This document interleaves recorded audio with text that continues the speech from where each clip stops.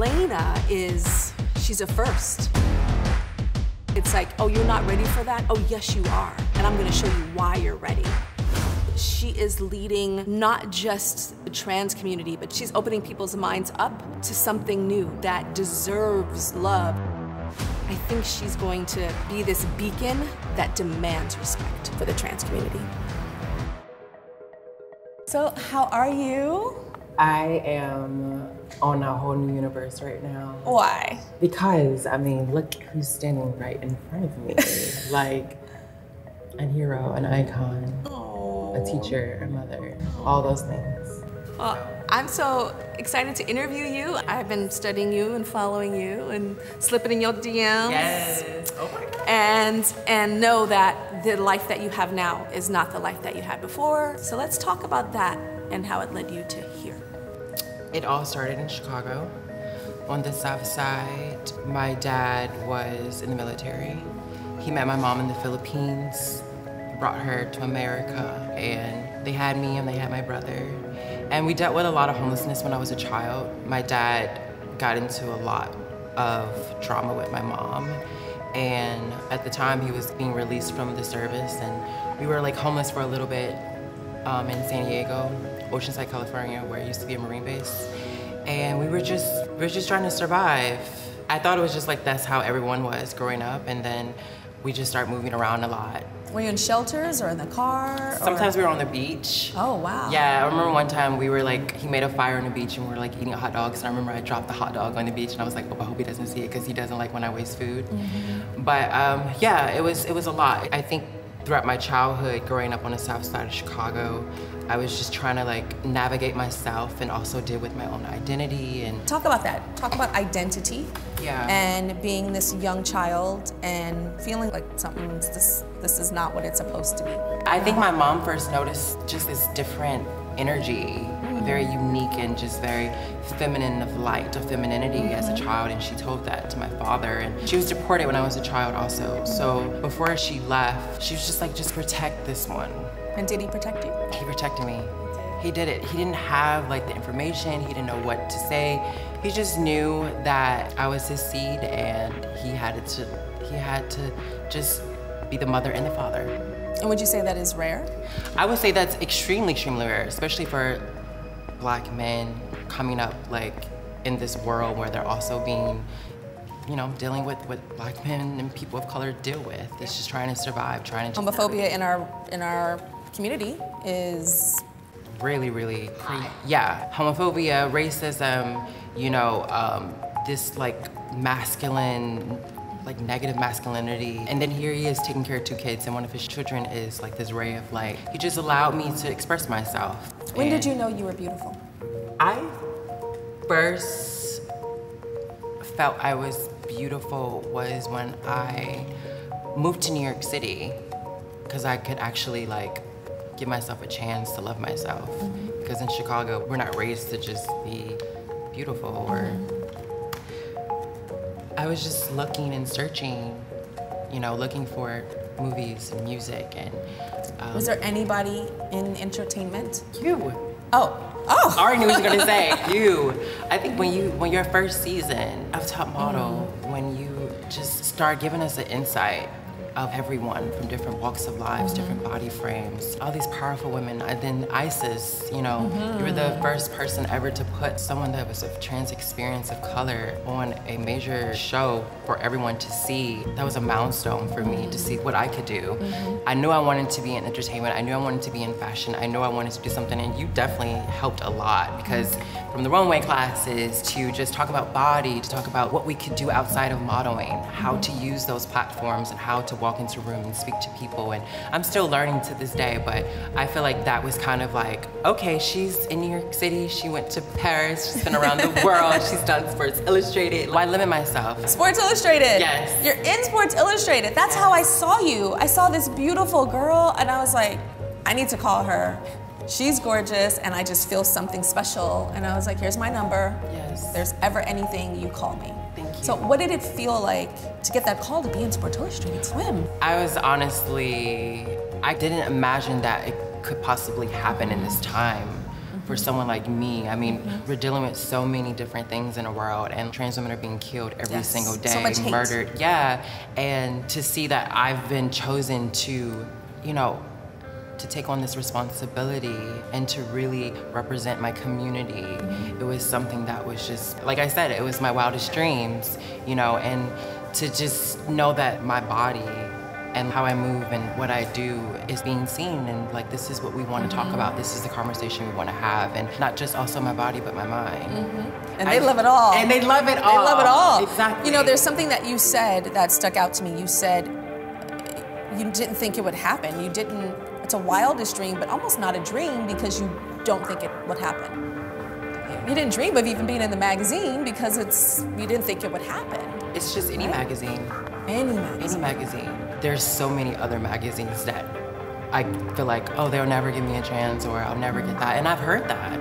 I've heard it from the industry. To be in this time, to have this moment, to be in this moment with you, it's just, it allows me to dream differently. It allows me to say, what can we do with this moment? So what do you think you can do with it? So you're in the magazine, I've seen the pictures, they're so beautiful. What's the next dream? The next dream is to make sure that I continue growing and learning, and not just in front of the camera, but also in every fiber of who I am. I want to get back into my education. I wanted to be able to be a symbol of knowledge and power. Obviously, this magazine allows me to live today, tomorrow, and forever. Yeah, it does. But in order, if you harness it right. Yes. It's handed to you, right? Yes. You're in this magazine, and so many more people are going to know who you are, but what are you going to do with that? Right. Right? What are you going to do with that platform? Right.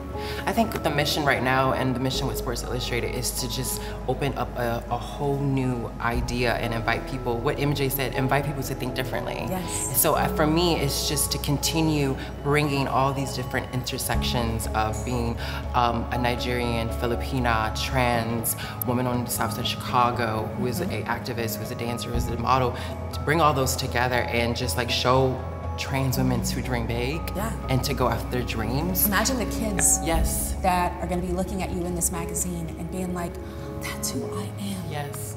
And she is showing me who I am. Yes. And she is showing me that I can be whatever the hell I want to be. We need that. We need that very badly. I needed that growing up, you know. I got fragments of it. I saw the inspiration, but to actually be in it, to be the inspiration, that's a whole different, major. It's a whole different experience, honestly. I think for me and for our trans women, yes, we can be beautiful, but we also have to have mind and soul, passion for life. And I just want to continue speaking with people that are about changing the world with their mind and their heart. What would Leyna be if she wasn't an actress and a model? What would she be? A school teacher. A school teacher? Yeah. What grade? I want to do it all. I was afraid to go to school because there was no representation of me in school. I want to be able to look at my teacher and see a drag queen, see a trans woman, learn anatomy from a trans woman. I think that's where we're headed, and this is what I could do with this platform, is to make sure the next generation, now and tomorrow, have representation in all walks of life, especially in the educational system where we're learning. Well, you can be a teacher. I'm a teacher. Yes. I teach at Yes, Stanford Business School. I know. So you can teach, girl. Yes, that's what I want to do. Now I want you to talk to little Leyna. I want you to talk to that little precious pumpkin that was about to face a really tough world. What do you want to say to little Leyna?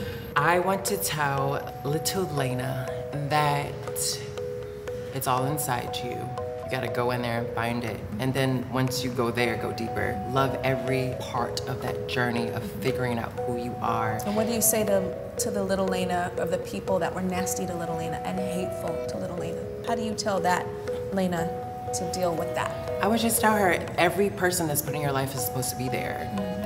The good and the bad, it builds an armor, a beautiful armor for you to go out in the world, and you need to see both because you know that the world has both. So accept it all and know that with all that, there's some change to be made, and you could do that. So I just would say, just keep going. I don't regret those moments. I embraced them. Make you stronger. They make you so be able stronger. to handle anything, right? It's like, oh, you think your little teasing is gonna get me down? That is nothing. Oh, you think your little hate with your thumbs behind your little computer is gonna get me down? Oh, that is nothing. And it will never stop. I just gotta keep believing in myself and keep going. And what I was brought here for is to be a vessel of change. Any person that comes inside my life, they are seeing something that's already inside them. You know what I mean? We are all connected in so many ways. And you know the people that are first, I always say they get the bumps and the bruises and the scrapes because you were going through that jungle and you were cutting through all the vines and the bruises, thorns, baby. right? And the pain and the nastiness and the negativity and that hate. But what you're doing is you're pounding through that jungle, you're clearing the path for people behind you. Exactly. So they don't gotta go through it. And people that are watching this, you know, they need to understand that this right here is the future. This is what it looks like. So just get ready. You know, sometimes it's so hard for people to understand change and different and uniqueness and black and trans. And they're just like, what is that? Right. We are all children. We are all human beings. And it's so interesting that people put up this veil and say, you're over here and we're over here. And as you say, we're all the same. We are. Yeah. We just honestly, I think the more that we have people like us in the world that are having these conversations, that are daring to go out and to have the courage to talk about this, the more that we can see representation everywhere around the globe. And that's when we really understand true love and the brotherhood and the sisterhood that we are all a part of outside our last name. So I just think it's so powerful to have that community. I wish for the day where diversity and inclusivity is, we're like, what are those words? Right. It's prehistoric. Yeah, it's historic. Do you remember back in the day, Leyna, do you remember when Whoopi, ladies, Leyna, do you remember it was that diversity inclusion thing? And it was a thing, and now it's just normal, and we don't even know what those words are. And we need to understand that right now, and that's one thing I always remember as a child, like standing there watching TV in Chicago, clicking it, I was like, oh my God, I'm gonna do this. I had to realize that it was all just temporarily. Like in a few months, in a few years, things are gonna be moving. Yeah. I just gotta keep dreaming, I gotta keep moving, I gotta keep seeing the world, keep involving and inspiring people to do the same thing. So it's just a gift that keeps on giving. And what about you do people not know? Something about you that they have no idea. I'm a super nerd. Like I collect comic books. I'm really into X-Men, really into like my favorite X-Men is Mystique because she can transform into anyone. Is that the blue skin? Yes. Fellow supermodel Rebecca Romaine was on the cover of SI. She actually was Mystique. Exactly. Yeah, that was, she did a great job. Yeah. But yeah, I'm a super like down-to-earth introvert. Like when I'm at home, I'm collecting like old X-Men comics and I have like my Mystique action figures and yeah, that's what people don't know about me. This is the beginning for you. I am so happy that you are in this magazine. So many people are gonna open up this magazine and they're going to see you. And I remember I started Sports Illustrated on the inside of the magazine. And one day I was on that cover. And I don't know if we're gonna get there in your lifetime of you being on the cover, but it's a nice thing to dream. Yeah. And maybe one day I'll be sitting here interviewing you and you'll be on that cover. But right now you're on the inside. Yeah, and I'm happy to just be there. I'm happy to just be in the room. I'm happy just to have the conversation with the people that we can just open a dialogue to see where the world can change into, and knowing that every person that's part of that process have the power to do that. So I think that's what it's all about. You just have to just show up. What about seeing me on that cover? What did that mean to you when you saw me on the cover? I saw a beautiful body, I saw personality, I saw a big smile, I saw a woman on a beach, and I direly wanted to be that girl on a beach. At the time, I couldn't go to the beach. I was just body dysphoria, but I just saw a woman that just was this black queen, just laughing and loving and just being the elements around her. Well, I see a black Filipina queen. Yes. And a queen that deserves a crown. Thank you. Thank you so much.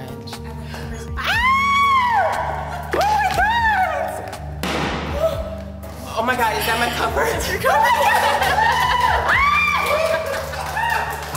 Oh my God! Oh my God!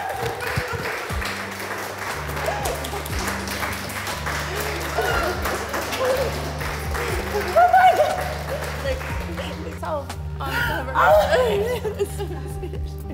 I was holding it in the whole time. Oh my God. This is gonna change the world. I know. Thank you so much. Thank you so much. Oh my God.